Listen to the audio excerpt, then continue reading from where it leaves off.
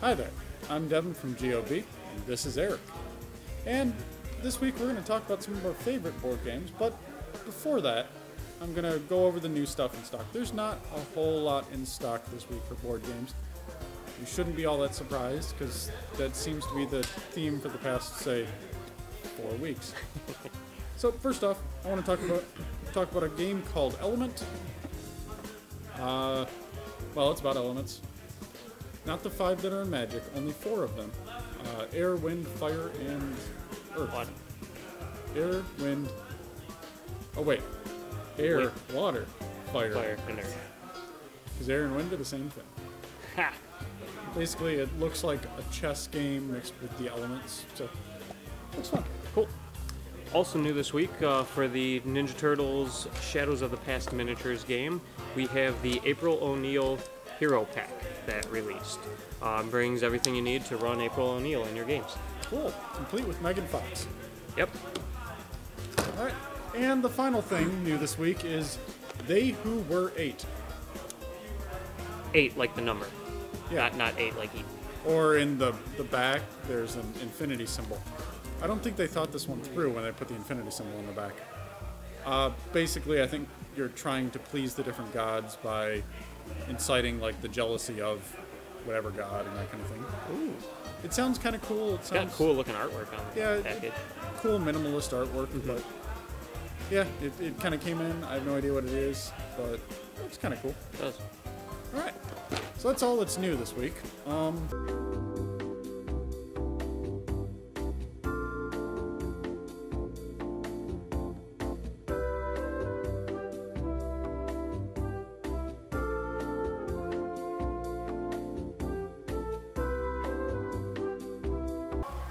So, this week we want to talk about some smaller box games, ones that aren't super expensive and they aren't, gigantic boxes like Devastation and that kind of stuff. So, Opposite what do you which, small game called Coup. Not Coop. Not Coop, even though it has a P in it. Does not P rhyme is with silent. soup. I want some soup. Oh my god, me too actually. Alright, so Coup is a bluffing game for, what is it, 4 to 6, 2 to 5? 2 to 6. 2 to 6. 2 to 6 players. And the way it works is every player is given 2 cards, and the card lines up with one of the different leader types. And the leaders all have different abilities that you can do as part of an action on your turn. The interesting part with the game is that you don't actually have to have that specific card to do that action. You can try to bluff everyone at the table and make them think you have that card. Though, if somebody calls you out on it and they're right, you end up losing one of your cards. Once you lose both of your cards, you're out of the game. And the last player standing with at least 1 card is the winner of the game. Really fun one, lots of fun bluffing in that one. Yeah. I've mostly played it with about 2... No, for me, I actually never tried it 2 players. I tried it with 3 to 5. I've tried it with 2. And it is intense. I could imagine. It's tricky just with 3. Yeah. Actually, I've played it with 2, I've played it with 3, and I think 5. Nice. And all the times it's been a perfect game. It's awesome. Really cool, fast-paced Yeah, game. I've always enjoyed it. Real simple, small little box, easily contained, lots of fun. Cool. Cool. Moving on to mine. What do you got? Well, I was looking around and I wanted to say, what's a weird one that I have never talked about before? So I figured, Tanto Cuore. The best way to explain this one without being R-rated is you are gaining favor of the maids in your household, and the person who gains the most favor from their maids is the winner. And by favor, I mean loving. Loving. In exactly the way you're thinking. Oh, Now, what a game concept. it's not as bad as, like, say, Tentacle Bento, where you're a tentacle monster trying to take schoolgirls. This is you trying to impress the maids, and then the maids give you favors after.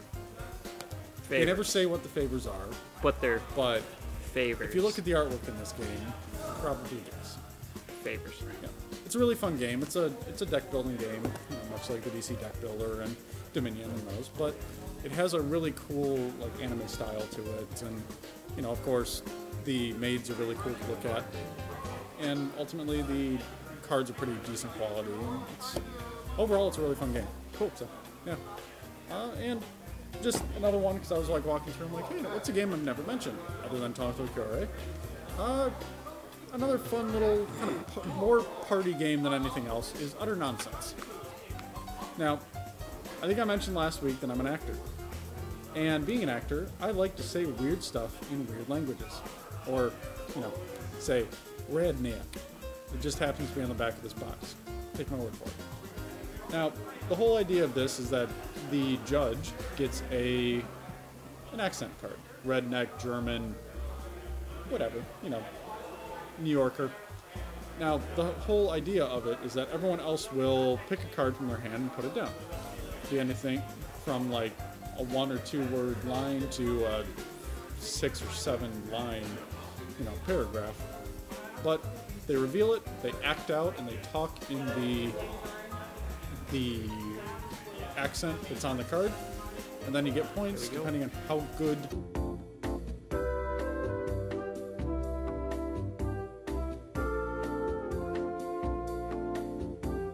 So then they end up acting out the line on the card based on the accent.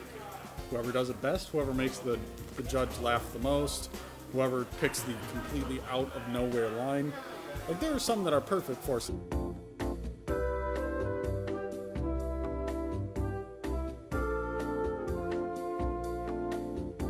Sounds like it could be pretty utter nonsense. You are damn right. So anyway, that's board games new this week. As well as some of our favorites. We'll be back next week with probably more of our favorites and probably a couple of games in store. We'll see. I'm Devon. I'm Eric. And have a nice night.